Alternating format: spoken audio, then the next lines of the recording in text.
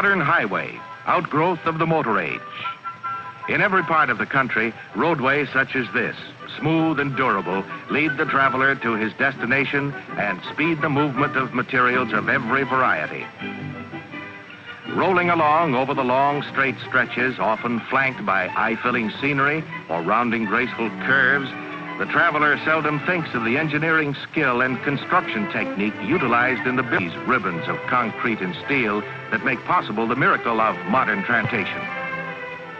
Steel, dramatically flowing from the open hearth furnace for processing into many forms and products, today is an indispensable material in the construction of the modern highway.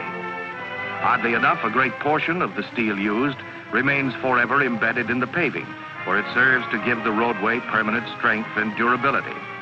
Some of it, however, is visible as in overpasses and bridges. In the construction of highways, steel serves also in the complicated and amazing road building equipment characteristic of the work to be done. The toughest jobs are accomplished in stride, and roads can be cut through to provide the most advantageous routes.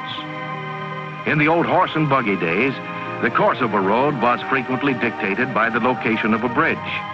This was the era of the covered bridge, picturesque and substantial, but today a symbol of the past. As the automobile brought higher speeds of travel and more traffic, the type of bridge was gradually changed to meet the new conditions. Through the use of steel, rivers are now spanned without deviation from the prescribed course. Modern bridges, designed with an eye to beauty as well as strength, are a part of the highway. Early concrete roads were simply cast slabs without inner reinforcing, but the traffic soon became too heavy for this type of roadbed. The lesson was learned that highways, like other types of construction, can only be as strong as the materials used in building them.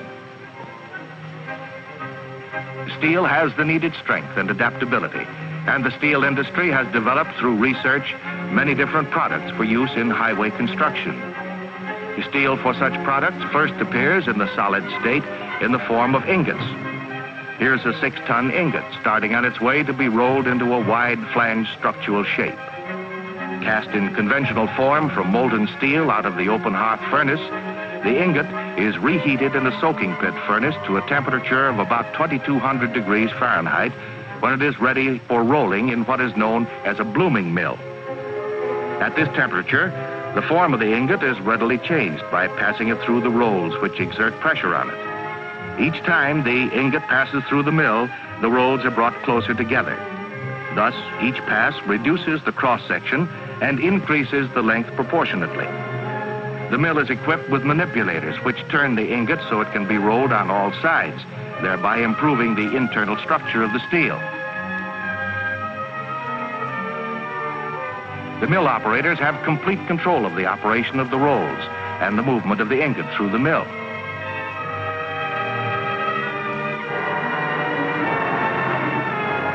After the steel has been passed back and forth between the roll a number of times, the rough form of the eventual cross-section begins to be apparent.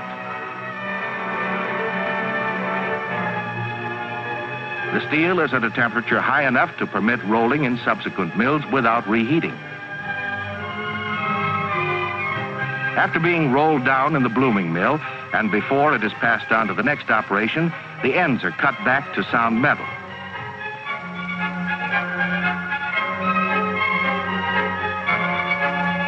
The long steel shape is then sheared into lengths convenient for rolling in the structural mills.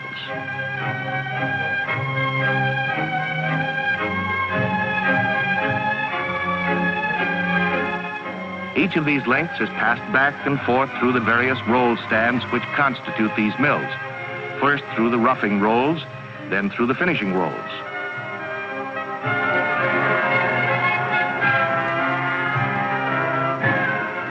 As in the blooming mill, each pass results in a reduction in size and an increase in length.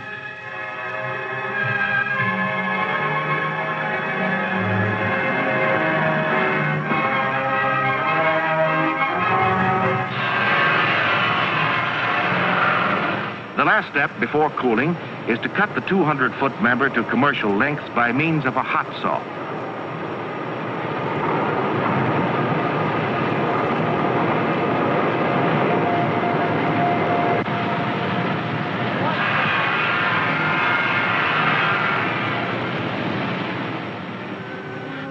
rolling process has been completed, from ingot to finished product in about 10 minutes.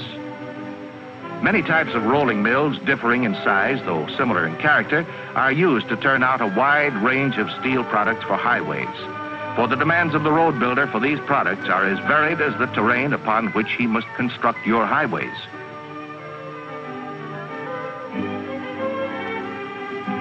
Where the soil is not firm enough to support the roadway, as in marshy areas, the wide flange H-piling is very helpful.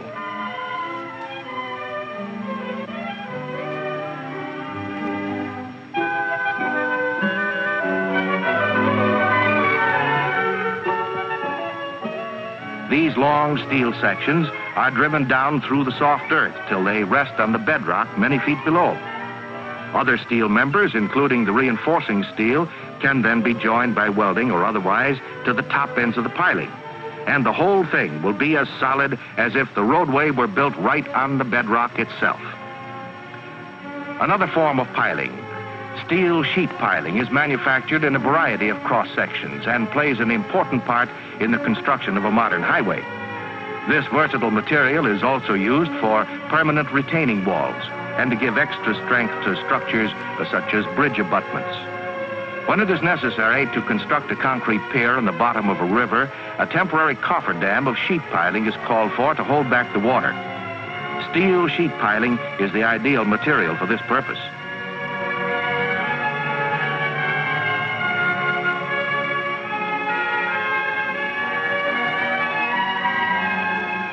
One pile interlocks with the next, and the joints are accurately mated to reduce water seepage to a minimum. It can be easily driven and often can be withdrawn and used again.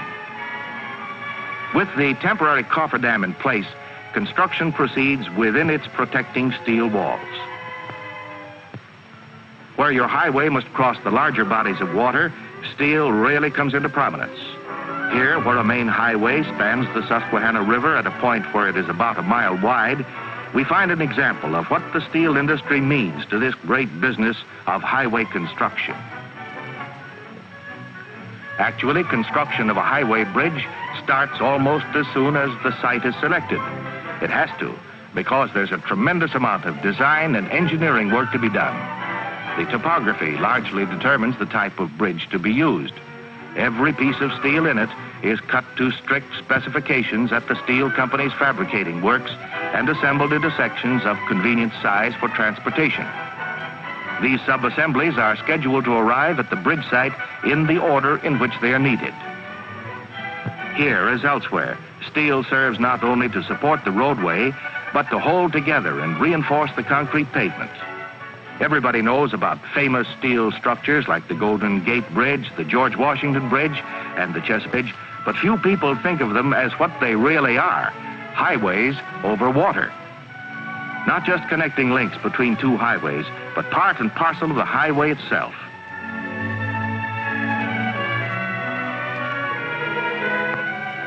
From the standpoint of actual mileage, of course, most of a highway is built on the ground. And even in the first steps of construction, steel enters the road building picture. Road building today is no pick and shovel operation. Where yesterday, the roads more or less followed the contour of the land, today, the shape of the land must be made to conform land for the highway. Ridges must be cut away and gullies filled in.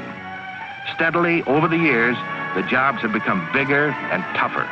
And to meet the challenge, heavier and more specialized steel road building machines have been developed. One such machine is the drag scraper. It scoops the dirt off the high spots, carries it along, and deposits it in the hollows in one operation. Power shovels of many standard and special types dig away the earth and expose rock formations. These obstructions were spotted previously by the surveyors and now must be removed to bring the highway to the established grade. With modern equipment, it's more economical to blast them out of the way than to go around them.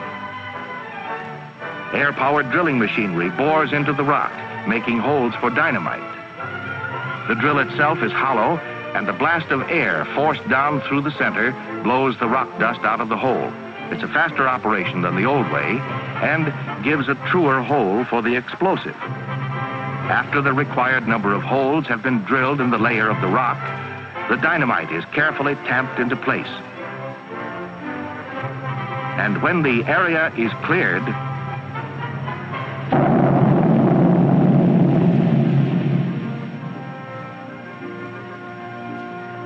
after the dust settles, men and machines dig in again, scooping up the broken rock. In this type of work, equipment really takes a beating. Wire rope, a few hundred pounds of it installed on a 30-ton shovel, is the steel member on which the whole mechanism depends. Wire rope is strong and resilient, must withstand the highly abrasive atmosphere of the construction project, and must not fail when subjected to repeated flexing over small shivs and drums.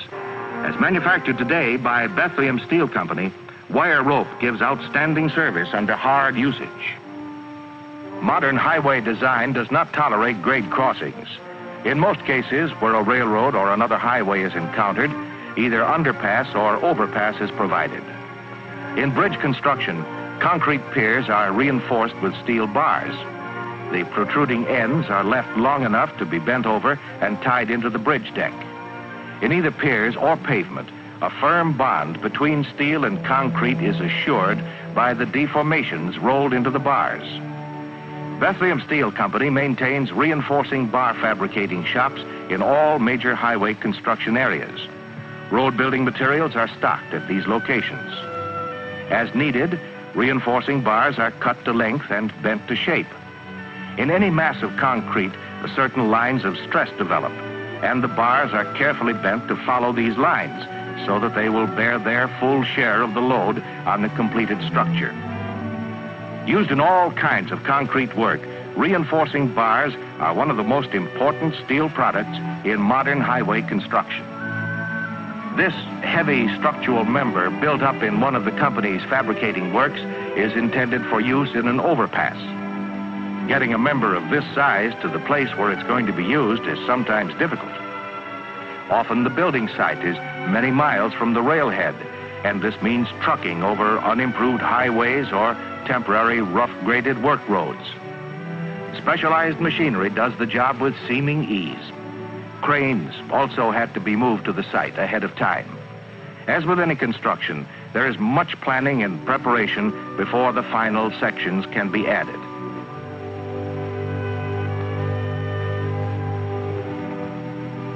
When the piers are ready, the cranes are there and the lift is made.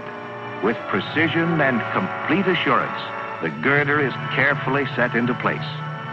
It's 100 feet long and weighs somewhat over 30 tons, yet handling it is all in the day's work to the modern road building crew.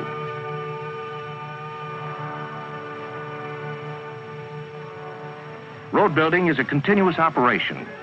While work is going on elsewhere, the right-of-way is steadily being cleared of all obstacles and made ready for the paving crew. In preparation for the concrete, steel paving forms are staked in place along each side of the lane to be paved. Besides providing a retaining wall for the concrete, the forms are used as tracks on which some of the paving machinery moves. These forms are laid upon the subgrade, which previously had been prepared to sustain the load specified for the paving in the roadway. A well-drained subgrade also prevents the resultant heaving action of the paving if it is subjected to freezing temperatures. An odd-looking gadget called a scratch template gauges the exact depth needed for the concrete, and the big job of preparation is finished. Now comes the paving, and here too steel steps in. There are several important items that won't be visible when the highway is finished because they'll be embedded within the concrete pavement. Here is a simple but effective steel device that demonstrates how steel industry research has solved a road building problem. This device, the keyway, is one of many steel specialties that not only conserve time and labor, but more important, add to the strength and durability of the pavement. The keyway and a companion piece, the center joint tie hook bolt, are quickly and easily assembled on the job. Attached to the paving form, the keyway projects into the concrete when it is poured.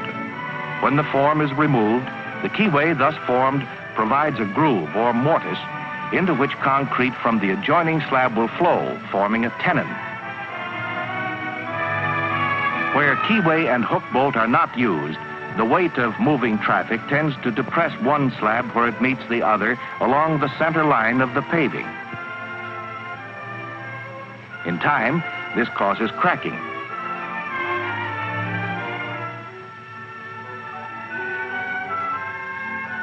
So, by using the keyway and enclosing the hook bolt in the concrete, an interlock is created, and the two slabs are tied together, sharing the load.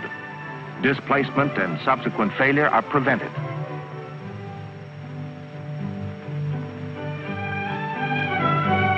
After the paving form is removed, the hook bolt that will anchor the adjoining slab is simply threaded into the embedded sleeve nut. Another important aid to good road building is the Bethlehem dowel unit.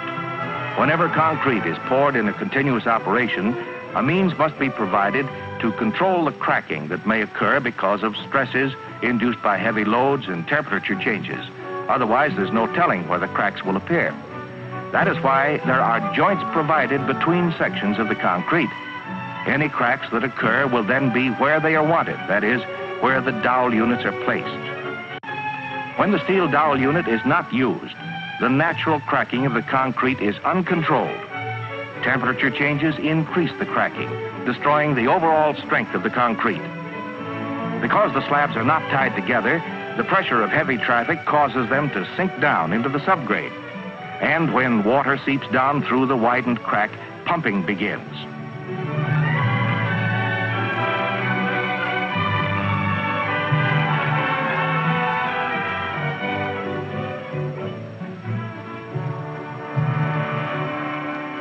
The inner structure of the highway begins to deteriorate and eventually to crumble and fall apart.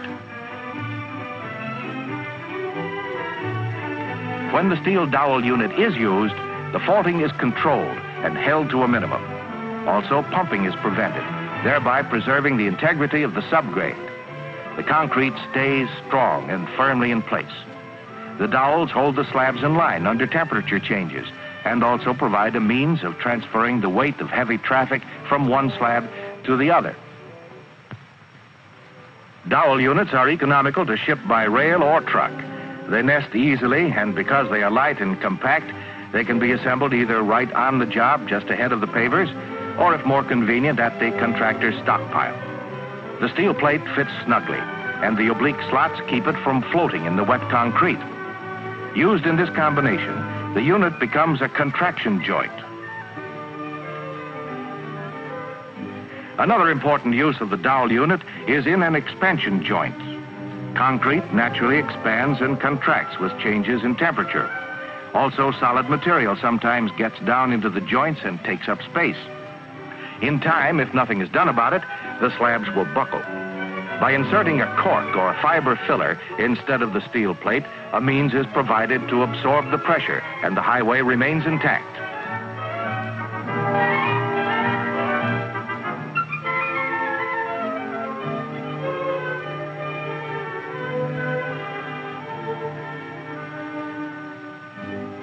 With the fiber filler in place, the dowel unit is ready for its job in an expansion joint. The filler allows for the expansion of the concrete due to temperature changes, as well as its growth as it ages. It also prevents foreign material from entering the joint. When the dowel unit is placed in position, a temporary cap is installed over it. This is to protect it against the first rush of concrete in pouring. The cap will be removed before the concrete hardens. In addition, short lengths of tubing are slipped over one end of each dowel, alternating between one side of the joint and the other. Thus, working space is provided within the concrete for the longitudinal movement of the slabs. Thermal changes affecting the concrete cause it to expand and thereby exert pressure on the filler, which forces the sealing compound slightly above the joint. When the pressure is relieved, the compound retracts to fill the void, thus maintaining its sealing property. Concrete paving today is a highly organized assembly line operation. The dry ingredients, sand, stone, and cement, are carefully measured elsewhere and brought to the job by a fleet of trucks. Each batch is dumped into the dual drum paver, which is really a mixer on wheels, capable of handling up to 72 batches per hour.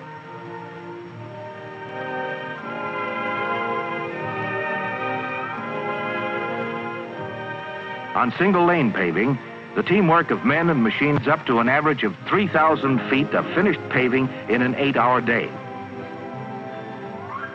The mixer has 2 drums. This design enables the paving operation to proceed without delay, because while one batch is being mixed, another is being transferred to the bucket.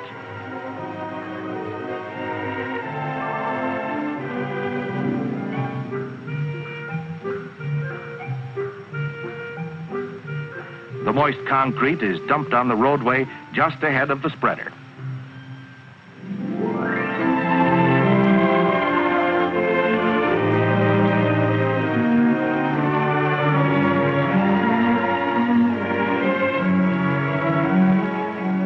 This way of working is called the strike-off method of paving, which means that the first course of concrete is roughly leveled off at the proper height for laying in the reinforcing steel, which is in the form of steel mats.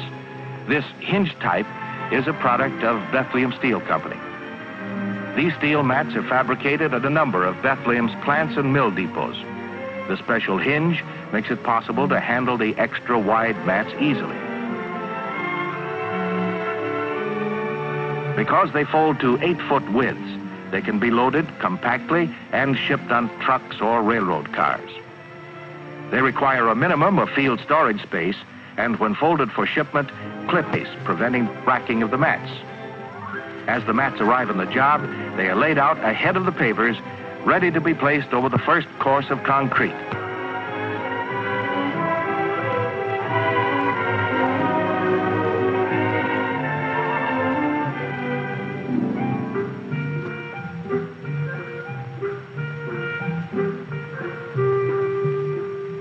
The procedure for laying the second course of concrete is the same as for the first. The same machinery is used and all operations are repeated, except, of course, the spreader is raised to the new level. In double-lane paving, the slabs may be poured as wide as 24 feet. Most highway steel products are designed to fit either paving method, but in double-lane paving, single bars of reinforcing steel are used in place of hook bolts. These bars provide a center tie between the 2 halves of the wide slab. In double lanes, the center joint is formed by cutting after the concrete is poured. This gives the double lane slab the appearance of 2 lanes. Naturally, a double width lane requires twice as many steel mats as a single lane. In both types of paving, the hinged mats are simply unfolded and laid out side by side. Just a simple arrangement of steel rods crisscrossing the roadbed, but when the final course of concrete is put in place on top of them, this strong mesh of steel locks the whole thing together. This is highway steel in one of its simplest but most effective forms. The spreader now goes to work in the concrete mass.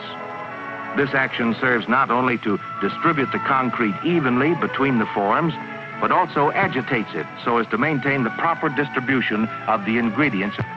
Whether the road builders are using the double lane method or paving 1 lane at a time, the basic procedure from here on is the same. Following along behind the spreader is a battery of finishing machines.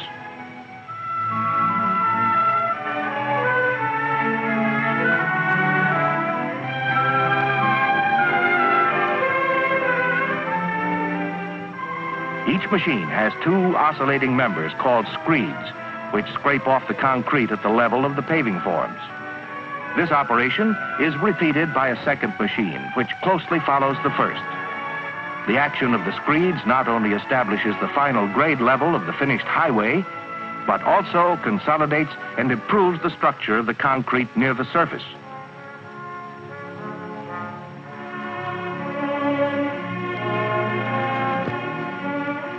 The last machine in the line is the longitudinal floater. But before this goes to work, the temporary installing caps over the dowel units are spotted and removed.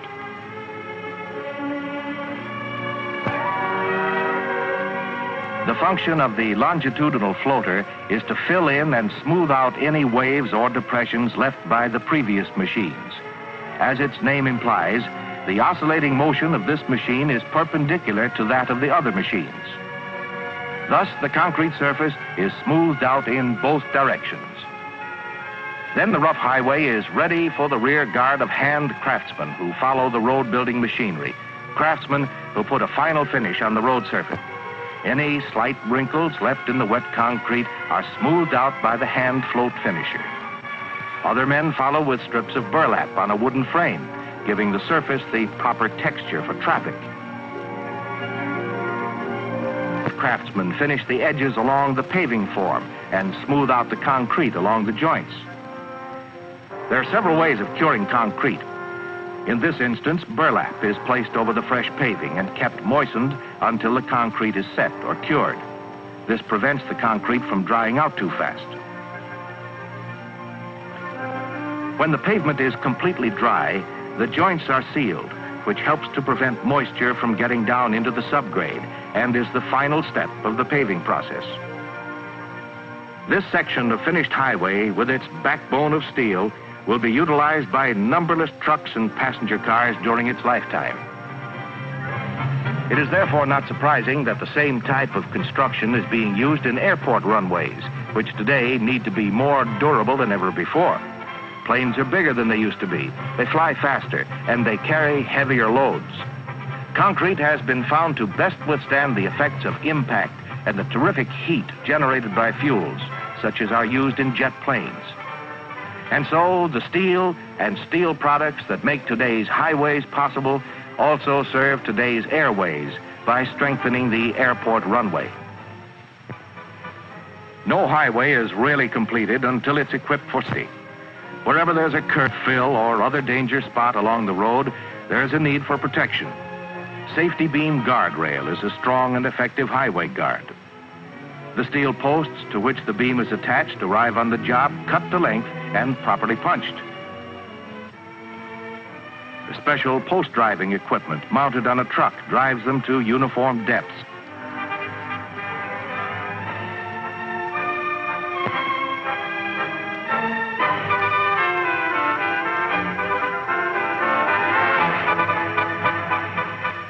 Steel guard posts are easy to align, and they last longer than other types. The beam sections have a shop coat of paint and are ready for assembly when they arrive in the field. Safety beam guardrail is cold formed from strip steel and then punched and sheared to specified length simultaneously.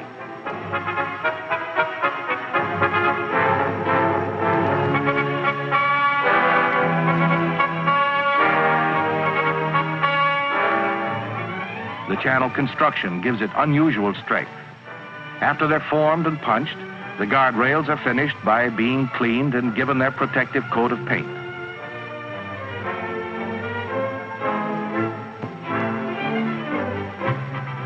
One bolt fastens the rail to any type of post, and a splice assembly made up of a splice plate and bolts secures the beam ends to make one strong continuous steel rail.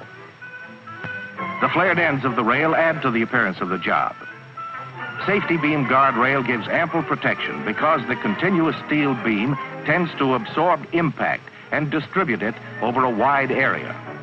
A finish coat of white paint completes the installation, making the safety beam visible night and day.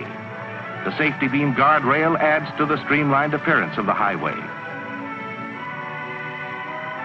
Another highway safety guard, adaptable for use with wood, concrete, or steel posts, is the cable guardrail. The shape and depth of the offset bracket gives this guardrail exceptional shock-absorbing qualities. The anchor rod is attached to a concrete block buried in the ground. Turnbuckles maintain tension in the cables. This is still another packaged unit of the steel plant.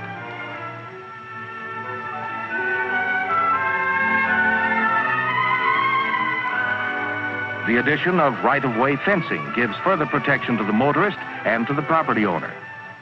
Its hinged joint construction contributes to its flexibility, which is as well as its installation.